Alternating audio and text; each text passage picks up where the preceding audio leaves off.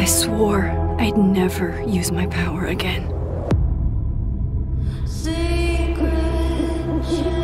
But 2 nights ago,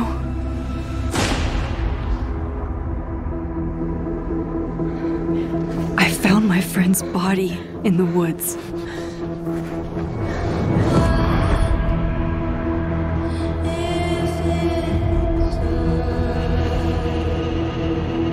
I don't know who I can trust, or who trusts me. But my friend Safi is dead.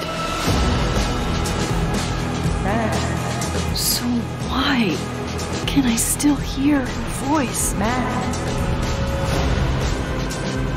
Focusing my power, I somehow shifted into a parallel timeline.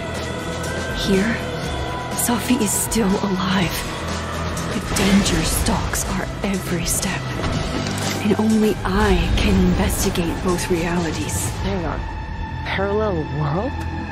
It's the same as this one, except you're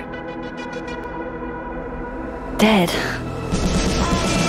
I can still save Safi if I can solve and prevent the same murder across 2 timelines.